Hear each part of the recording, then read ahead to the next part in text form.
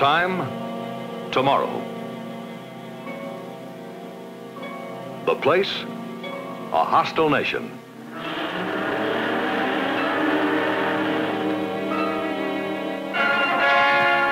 The weapons, intercontinental range ballistic missiles in hardened sights.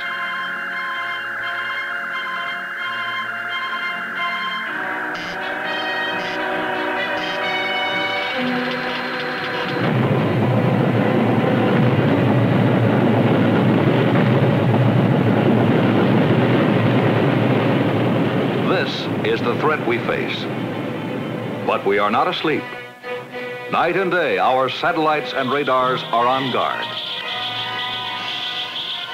The Midas satellite detects hostile missiles shortly after launch and relays the information through a ground station to alert BMUs, NORAD, and the Aerospace Defense Forces of the free world. BMUs, the ballistic missile early warning system, tracks the hostiles. When they have attained sufficient altitude, BMUs identifies the launch and impact areas. And our early warning radars detect hostile aircraft.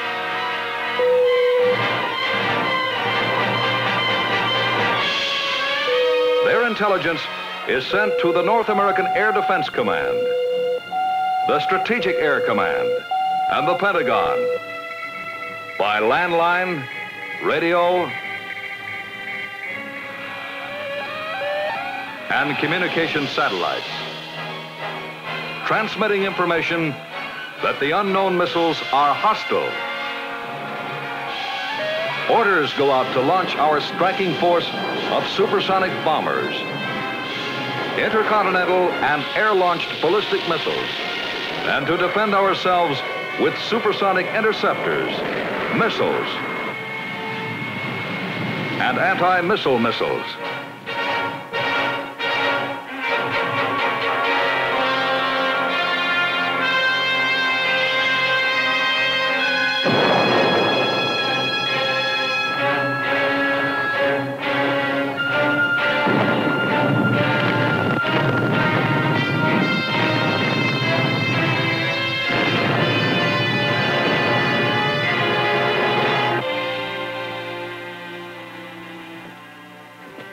Of course, the attack you've just seen depicted never happened. But the Air Force is prepared for just such an eventuality. The people, most of the equipment, and the technical know-how are already in being. Now, this all became especially clear to me during a recent tour of reserve duty in the Pentagon. While there, I had a unique opportunity to review the communications capability that now exists within the Air Force, a capability which forms a major and an integral part of the overall defense communication system. As an old bomber pilot who has had to rely on communications many times, I was very impressed with the important story of aerospace communications, a story which never really has been told. And that's why I'm here today, to help pass on this fascinating story as seen through the eyes of a reserve officer, and to show you that only through communications is effective command and control possible. Now, to begin with, here are the major elements of the network that provides this nation with up to 15 minutes of warning. There's the Dew Line, the Mid-Canada Line, and the Pine Tree Line to warn of hostile aircraft. BMUs, the Ballistic Missile Early Warning System in Alaska, Greenland, and Great Britain. Plus, in the near future, additional minutes of warning from the detection satellite known as Midas. These are augmented by radar-equipped picket ships and radar early warning aircraft. All of them feed intelligence of various kinds into NORAD, the North American Air Defense Command. For the continental United States, our most advanced system to control the air battle against the manned bomber is SAGE, Semi-Automatic Ground Environment, which evaluates all information electronically and displays it at various locations for the guidance of our interceptors and missiles. Communications provide the vital link between the commander and the complex weapon systems he employs. Now, let me show you just how vast the Air Force communication system is. Now, these are the worldwide Air Force installations that must be linked together by the Air Force Communications Service. To do this tremendous job, the Communications Service operates AirCom, the USAF Aerospace Communications Complex, which is a component part of the Defense Communications System. Now, here are some of the major networks which comprise that complex. Air Communications Net for administrative operations, Combat Logistics Net for logistical support, Weather Net for dissemination of weather data, Air Operations Net for control of air traffic, and the Strategic Air Command Alerting Net. You know, a SAC commander once said, "Without communications, the only thing I can command is my desk." And that's not a very lethal weapon. And he was right. But with communications,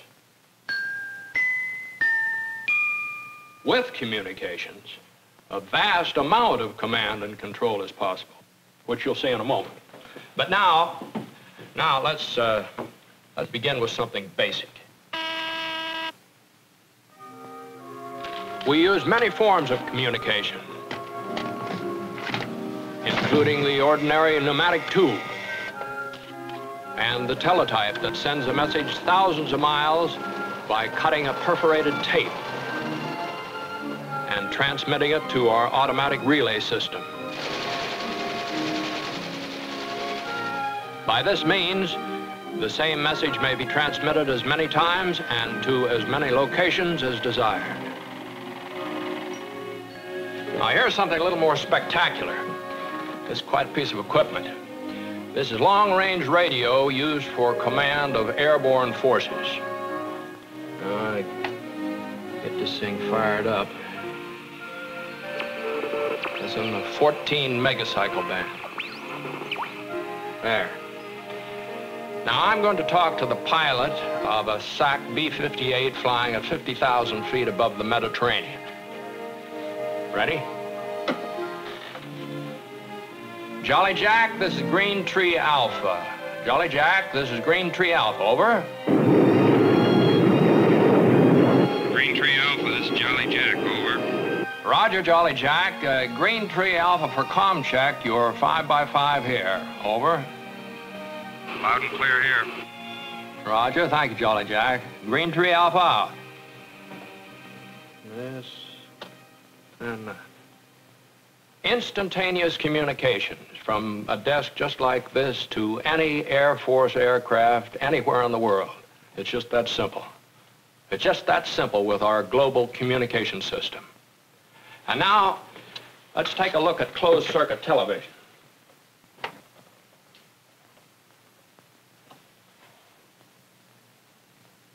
Here's up-to-the-minute global weather, as shown on the world weather map at Weather Central. The Combat Operations Center at Headquarters North American Air Defense Command. And here's the command post at Strategic Air Command Headquarters.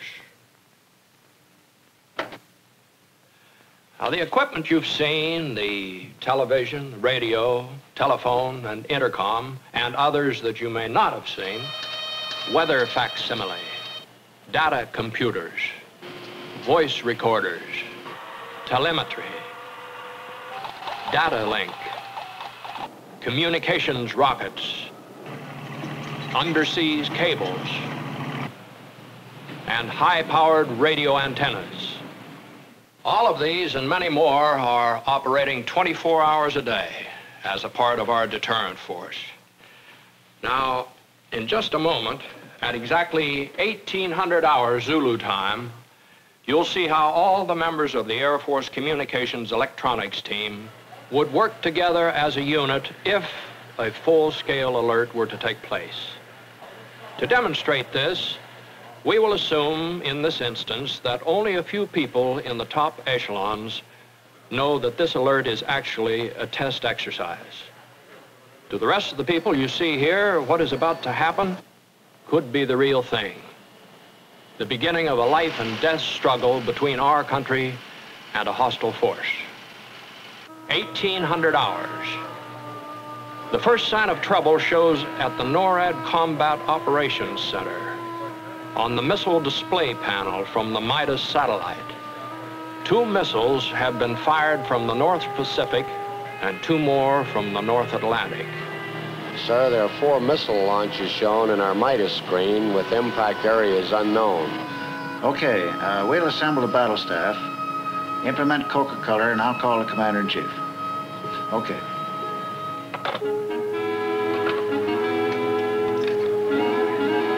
The ballistic missile early warning system is notified. BMUs will soon be able to supply additional intelligence, including the predicted areas of impact. Interconnecting displays keep each command informed of the situation. The displays at NORAD and SAC will show what is being received by Midas, the early warning satellite, and BMUs, the ballistic missile early warning system. At 1801, a new threat appears on the display board at NORAD. Dew-line radars are picking up unknowns along the northern borders of America. High-powered radars are picking up aircraft penetrating our perimeter defenses. Early warning information is relayed to NORAD Combat Operations Center, where it is noted by all personnel, including civil defense and the SAC liaison group.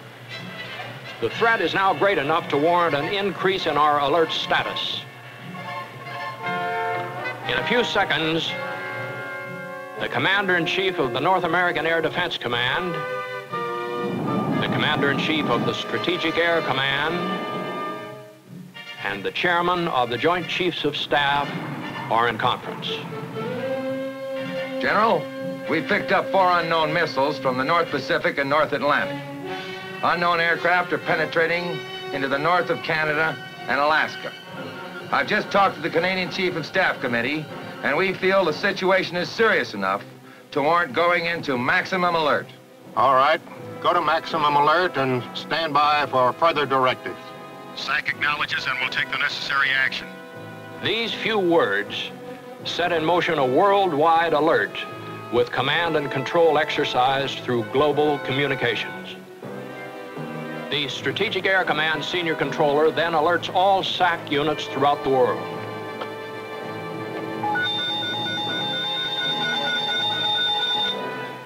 This is Bandbox. All stations prepare to copy. The code words are followed by a pause, during which the warning system alerts all SAC bases. Foxtrot 24. Delta 0926 0405 Tango Mohawk X-ray. Authentication is Peter 7. I repeat. And SAC crews everywhere immediately react.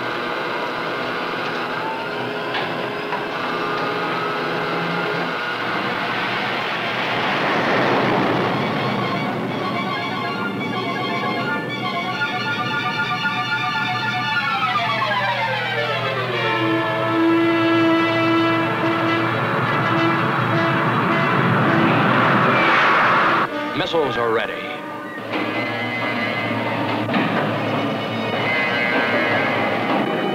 SAC aircraft already airborne, and the airborne command post received the alert order.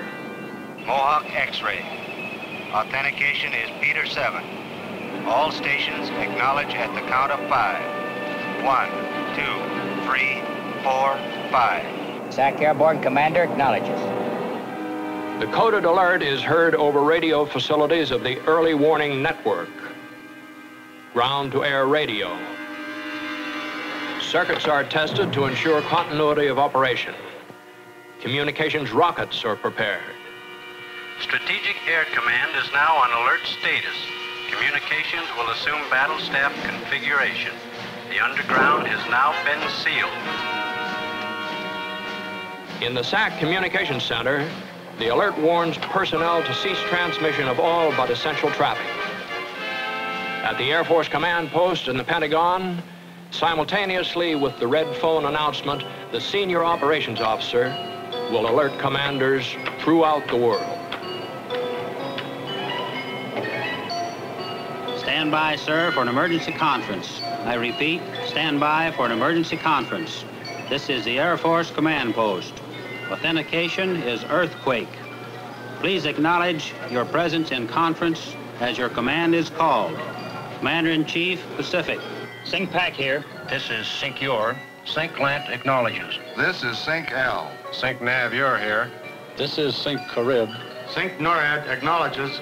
SyncSAC acknowledges. This is Blastoff. Open your sealed instructions number 979. Each area commander then sets his forces in motion. 1806 hours. Fighters scramble from bases in Alaska, in Canada, and in the continental United States. All tactical missile units are alerted. Air defense missiles are ready. And if this were an actual alert, the Commander-in-Chief, NORAD, would institute a CONELRAD alert, and the Civil Defense Group at NORAD headquarters would simultaneously declare an air raid warning and alert the civilian population.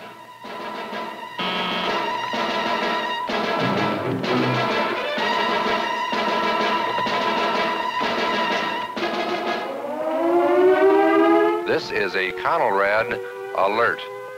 Normal broadcasting will be discontinued for an indefinite period. Civil defense information will be broadcast in most areas at 640 or 1240 on your regular radio receiver. Across the North American continent, all units are alerted for action. Hardened missile sites are opened. ICBMs are ready. And instantaneous logistic support is available to supply whatever may be needed in forward areas, plus weather information, firepower, and refueling capability. 1813 hours. At the NORAD Combat Operations Center, an increasing number of unknowns appear on the display board. The radars at SAGE, the semi-automatic ground environment, show several penetrations, and fighter aircraft are guided toward the unknown invaders. The pilot is guided by Data Link, an automatic electronic guidance system.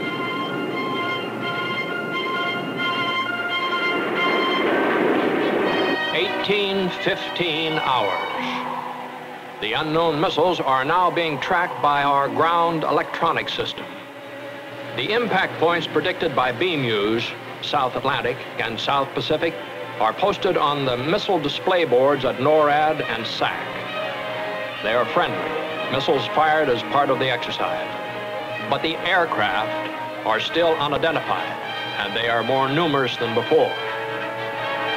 However, visual contact will soon be made by our interceptors. Have them in sight. Contrails at 15 miles. At the same time, the SAC force is ready to strike in hostile territory if the alert proves to be an attack. Some of these aircraft will need fuel to retain their long strike capability. Bomber and tanker rendezvous points have been predetermined. Navigator from Boomer. Have him in sight. Roger, Boomer. Bring him in. 410. Up 5. Bomber contact. Another example of command and control through communications. But until the unknowns are identified, no one can relax for an instant. The progress of the unknowns is closely followed. 1819 hours. The reports from interceptors to SAGE bring the first contact with the unknown aircraft. The unknown turns out to be one of our own B-58s simulating a hostile.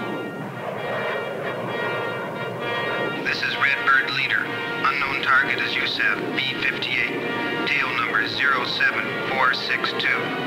Unknown target at USAF B-58, tail number 07462. Smoky 2, unknown target is tanker KC-135, tail number 95100. Roger, Redbird leader. Aircraft confirmed as friendly. Break. Roger, Smoky 2, Blackjack 3, and Skyway leader. Aircraft all confirmed as friendly. SAGE relays the information to NORAD as one by one the unknowns prove friendly. At NORAD, the display board shows a diminishing number of unknowns. Unknowns are proved friendly on the Pacific coast, Atlantic coast, over Canada, Newfoundland, and Alaska. 1845 hours, 45 minutes after the alert exercise began, the Air Force Command Post calls it off. This is the Air Force Command Post. Exercise blastoff is terminated at 05/1845 Zulu. Authentication is Baker 9. Commander-in-Chief advises, terminate your air defense emergency and notify all units. I repeat, Commander-in-Chief advises, terminate your air defense emergency and notify all units.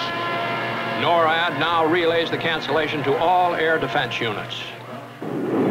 Interceptors are recalled to base.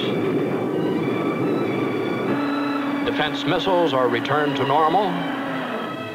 The Civil Defense Liaison Group at NORAD takes action to cancel the civilian alert.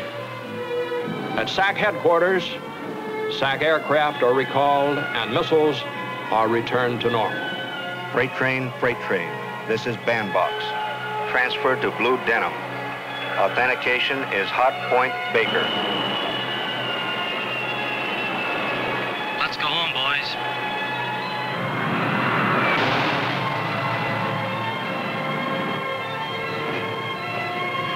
Overseas commands recall their tactical aircraft.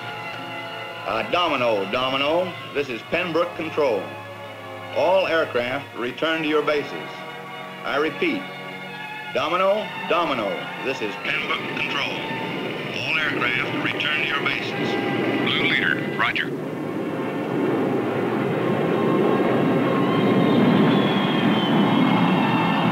The alert is over and the aircraft return to their bases. We have proved that we're ready to defend the country. We have shown that only through communications can we have positive command and control of our weapon systems. We have shown that communications are, in truth, the reins of command. Now, looking to the future, we'll see a continuing priority on satellite systems for warning and reconnaissance and communications. They can make a great contribution to the overall national deterrent posture.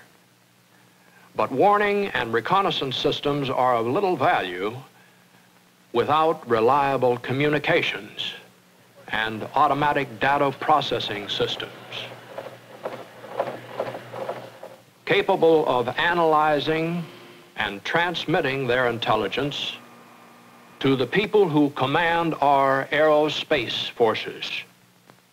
Frankly, what we're looking for in communications electronics are technological breakthroughs, not merely new improvements on old methods, but completely new methods that will take our messages instantaneously to any commander on Earth or in space. A system with even greater capacity, reliability, and survivability than is possible today, and with simpler, more direct routing, all at greater savings in money and people. Developments now in progress will lead us to this new capability. Meanwhile, the Air Force's communications and electronic systems, the biggest, most responsive, and most complex in existence, will continue to support the defense posture of the free world. These systems admittedly are expensive, but we must have them, not only for command and control, but to buy time, to buy the precious minutes of warning which permit the launching of aircraft and missiles. For every few seconds of additional warning, it's possible for each base to launch additional aircraft and missiles. And as our weapon systems become even more sophisticated in speed and accuracy and destructive power, time plays an increasingly important role. As long as we can buy time with communications, we can stay ahead. When the life or death of a nation can be counted in minutes, then every second, every microsecond counts.